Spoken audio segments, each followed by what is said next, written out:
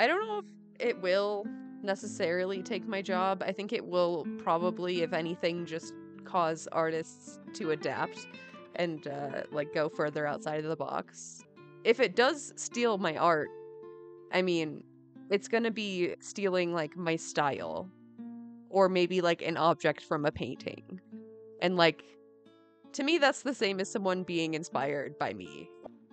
But I think people will still want like handmade shit. Like it'll be like more of an artisan market, I imagine.